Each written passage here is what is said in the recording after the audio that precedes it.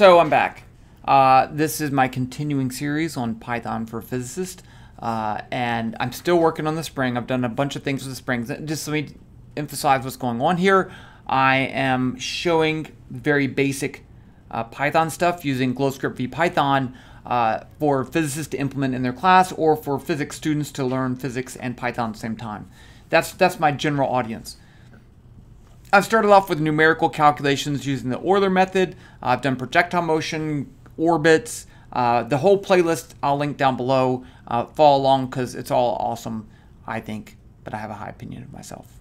And I've been working on springs, mass on springs, which is my favorite thing ever. And this is a program that I've already made, so you can look in the playlist and see where this whole thing comes from. Let me just run it. This is a mass oscillating on a spring, and it makes everyone happy. So what I want to do, I think, is a great example to show air resistance in the spring, or not air resistance, we'll do damped, and make a graph of energy as a function of stuff. Okay, so we're gonna make a whole bunch of energy graphs, and it's gonna be great, and I'm gonna have a good time, and that's that. So I'm going to modify this program. The code will be down below, but let's just get started. So the first thing I'm going to do is make a graph. The first thing I want to do is make a graph of kinetic energy, spring potential energy, and gravitational potential energy, and total energy as a function of time, and plot that. So that's a bunch of graphs, and that's fine. We're going to do it. So the first thing is, was this big enough? The first thing I'm going to do is to make a graph holder with my axes and stuff like that. So G1 is equal to object type graph built into Python. You don't have to declare that. So it's a graph, and I'm just blanking out here for a second. The paper's bothering me. So I'm gonna need to get an X title. Let's say it's time for now. We'll change that. And then the Y title is gonna be equal to energy in joules. One of the things I like to do is to set the width. So I'm actually going to make it a little bit smaller than I normally do. Width equals, let's try 400. Height equals 200. And so what that's going to do is to make it, when I run it, you can see the whole graph. You can leave it the way you want it. You don't have to put that in there. Now, in order to make actual lines, I need to create some graphs to plot. And so these are going to be called G-curve. A G-curve has a whole bunch of dots, data points connected by a curve. That's what's called a G-curve.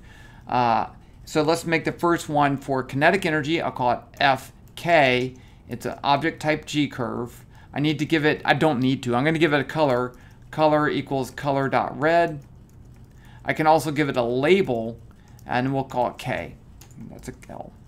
I need the gravitational potential energy, so let's call it FUG equals G-curve. And what color is gravity? It's a trick question. The answer is green. Color equals color.green. Label equals UG. I'll just put it as UG.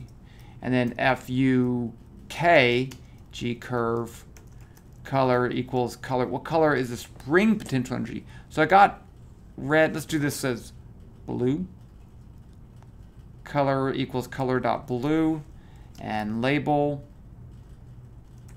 equals UK. And then finally, I have the total energy FE equals G curve. I'm going to leave it as black. I'm running out of colors that show up well. Red, green, and blue. Yeah, so let's just leave it as black. And let's put a label. If you don't put a color, I'll put it as black. Label equals E. That's fine.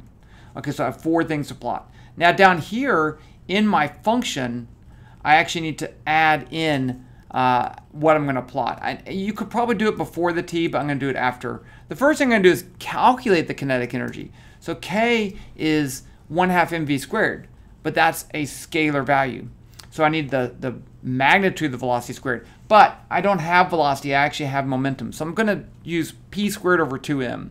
It's the same thing as kinetic energy. So I'm going to take the magnitude of P, I'm going to call this mass.P squared, divided by 2 times m. And I just called it m, right? Yep. So that's the kinetic energy. And the momentum is going to change, so the kinetic energy is going to change. UG is going to be equal to mgy. Okay, so let's just do it like that. I don't care where the origin is. I'm just going to say m times the magnitude of g, right? I can't use g because g is a vector, times mass.pos.y.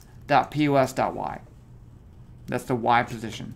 The spring potential energy, UK, is equal to 1/2 times k times the stretch squared, s squared. So what is s? Well, s is this. If you go back and look at how I calculate the spring force, it's this mag L minus L0. So I'm just going to take mag L minus L0 and square that.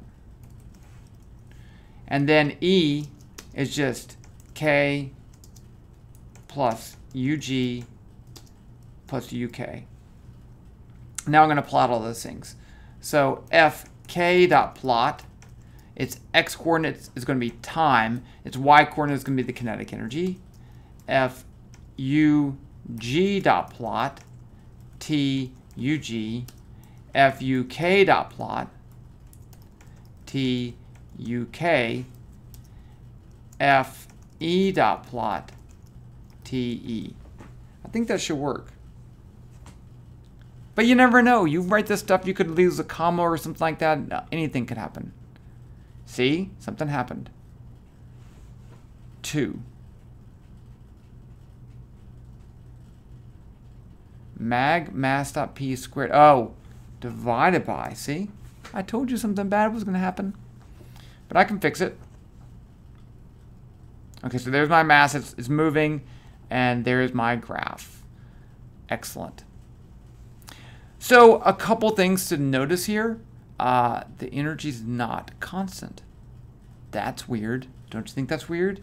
The energy oscillates.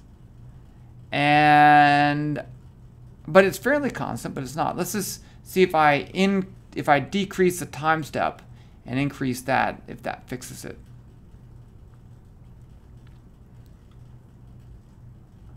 Okay, now we're better. So here the total energy is constant. That's pretty cool. It does wiggle a little bit. That's fine. Potential, everything's cool. Now, but time and energy don't really go together. This is good to show that the energy is conserved. But it's probably better to do position versus energy versus position. We can do that. So I'm just going to go up here to my graph. I'm going to call this y in meters. And then down here, that's pretty easy to change. I just changed, instead of t, I'm just going to do mass.pos.y, mass.pos.y, mass.pos. You got to actually say it. When you're typing, if you're not saying this, then you're not a real programmer. Mass.pos.y. Now let's plot that. And it looks dumb, because it keeps going back over itself, but that is important. We can actually kind of make this better. If I do up here, when I make my graph, let's just do it this one. I think it's marker equals true. Let's just put it on just that one and see what happens. No, it didn't like that. Maybe it's dot equals true.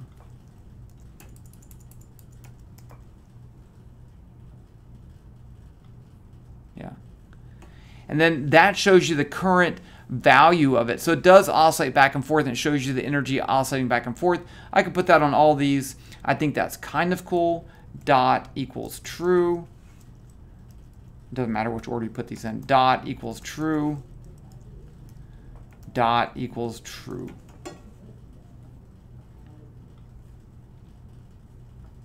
Okay.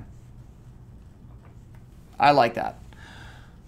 Now, I did say, what if there's some drag force or some dampening force? So let's put a dampening force in here. You know, in fact, we could put a driving force in here too, and I will save that for later. The dampening force is pretty easy. Let's just say it's some constant c times momentum, which it should be times the velocity, but the mass is constant, so I'm just going to make it, I just want to make it damped. So up here, I'm going to say some constant. Let's say I'm picking something. I have no idea what the value should be. I'm going to say C equals 0.1.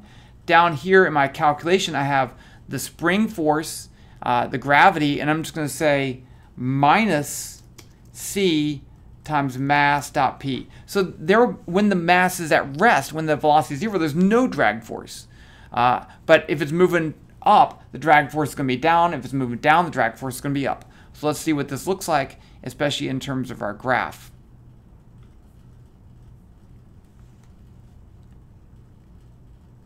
Not very interesting. Oh, it is. Okay, you can see it's starting getting smoothed out because it's going over itself. In this case, the space graph does not make sense. Let's increase C to, let's say 0.5 and see what that looks like. I'm going to switch back to time, but in just a second. Okay, I'm going to keep it like that. You'll notice the energy is not constant. The energy is changing. I think that's kind of cool. It's eventually going to stop what it stopped because it's time. I think this one, it's actually nicer to see in terms of time. I'm going to change this back to T, seconds, and then down here, T, T, T, T. Okay. Now let's run this. And you'll notice this energy value is indeed decreasing. Everything is decreasing. That's kind of cool. I can increase, let's do this one more time. Let's put it at 1.5 drag coefficient.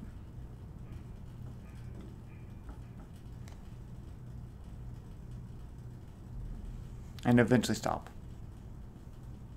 See there, it stopped. The kinetic energy 0.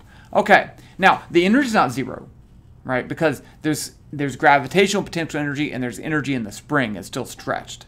But there you go. Now, what I feel like I want to make another graph, but let's see how long is this video. 12 minutes. Okay, let's do it. Let's make one of the things that you'll see is a bar graph showing these particular things. So I'm going to make a bar graph animating these values. I'm going to put this back to 0 since there's no drag force. And now up here, I'm going to make 3 new plots. I feel like I just want to change these. I'm going to change these. Yep. So I'm going to call this, in Python, there is something called GV bar. GV bar is a vertical plot. And this one's going to be GV bar. GV bar. I think I don't think it has a dot. Not barred. This may be a disaster. I'm just letting you know because I don't normally do bar graphs. Let's turn off the dots. Dot equals, just to take that part out. Don't leave the extra comma in there. That's bad. No dots. No dots. Okay. Now, so this is going to make a bar graph. So I need to give it the horizontal value and the vertical value. And I want to animate the vertical value. I think if I do it this way, so let's just put this at 1, 2, 3, 4. I don't want to change those values. I want those to be constant. And this may not work. I'm not sure. Let's see. I should change this to just nothing. Okay, let's run this and see what happens. No, that didn't work. GV bar. Okay, let me double check. Close script. Help. Work with 3D objects, graphs.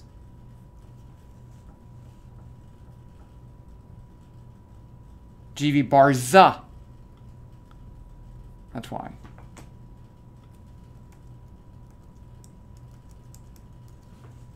See, I make mistakes. Okay, that worked. Oh, it didn't change. Where's my energy 0? Okay. That's fine. So we can fix this. So I want to make these animated. So what I'm going to do is to put I can do the following. Data K equals a list 1K. It's a list of just one data point and one thing. And then I can do the same thing down here. Data UG, I think this will work. 1 or 2 UG. Data UK equals 3. And the 1, 2, and 3 is the position on the bar graph. UK data E equals, is that right? There's 4, right? 4E. Now for the plot, I'm not even going to do that. I'm going to get rid of all these things. Let's just comment them out. So I'll leave them there in case you want to go back and go the other way. I wouldn't really have students do this because it doesn't really give that much benefit here.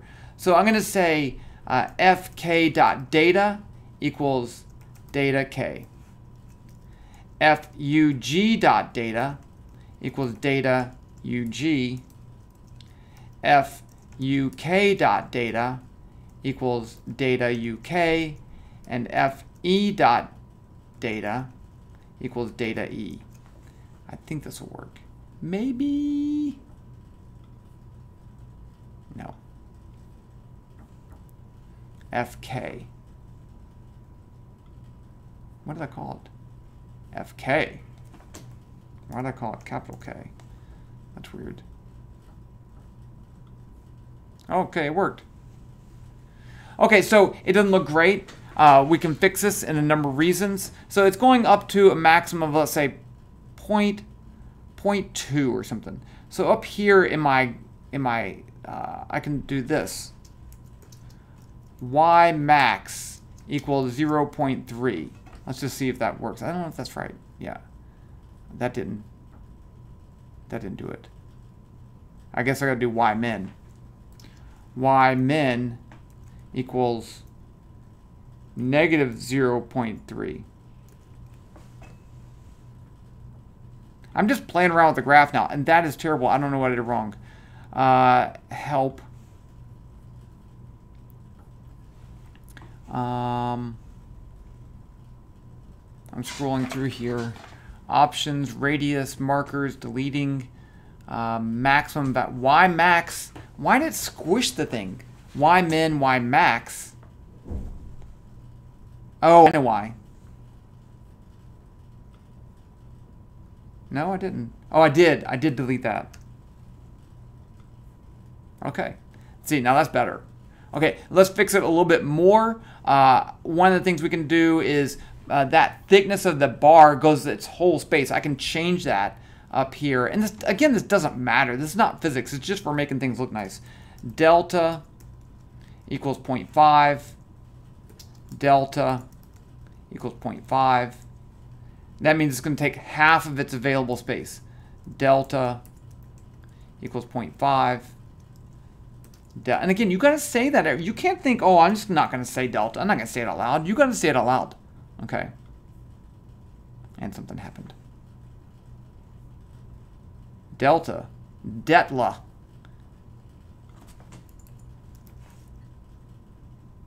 Okay. Okay, that's a pretty nice graph. And then you can animate it too, and you can see that if you put in drag, it decreases and stuff like that. But I mean, I just wanted to make an animated bar graph because I haven't done it before, and so now I learned something. Thank you very much for that. But that's that. I think probably the next thing we're going to do is to go into rotational motion, but I have to check. But again, if this is something that you find useful, if you find something here you're not sure about, then go look at the playlist and look at a previous video. Hopefully that helps. And ask questions too. I do answer questions and comments and stuff like that. I'm not going to tell you to smash that like button because I just don't do that. If you want to like it, I think that you will like it. But there you go. We'll pick up next time. The code will be down below.